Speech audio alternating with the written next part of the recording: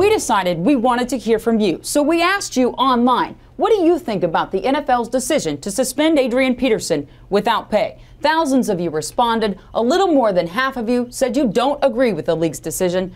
A little less than half of you said the NFL got it right. And that is what your comments showed us as well, a nearly even divide, as divisive as they come. On Twitter, Jake said, he's a disgrace and should be banned from the NFL. Over on Facebook, Amy disagreed, posting, this is an injustice. If you are found guilty of a misdemeanor, 90% of us are not dismissed from our jobs. Several of you thought the NFL was sending a message that it is now in a zero-tolerance phase in wake of the Ray Rice mess. On Facebook, Jennifer wrote, I think this is the NFL trying to make an example of someone. I think they've taken this one too far.